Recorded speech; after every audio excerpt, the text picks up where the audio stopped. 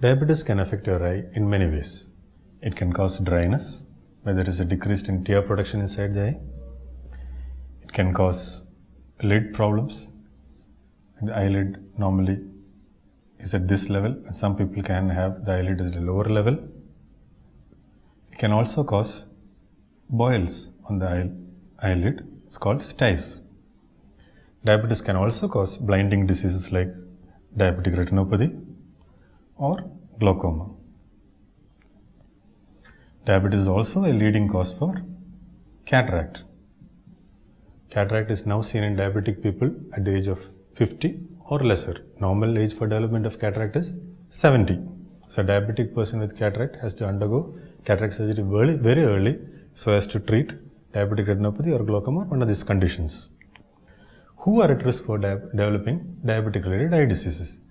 One is the duration of diabetes. If it is 5 years or more, there is a chance for developing dry eye or eye boils or cataract. If it is 10 years and above, the risk of diabetic retinopathy or glaucoma is very high.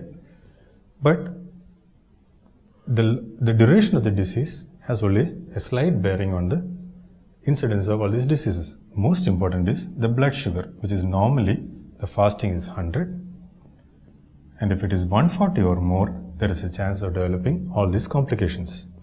Most people ignore the fact that we have to take a blood sugar reading after meals. After meals, the blood sugar level normal is 140.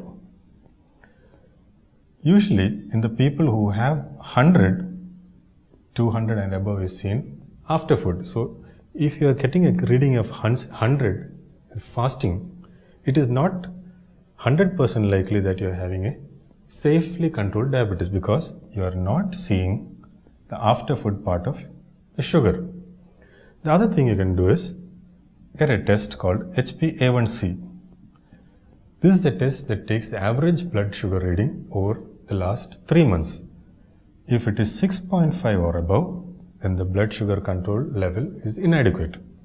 If it is 7 and above, there is every need to reevaluate whatever treatment you are presently doing.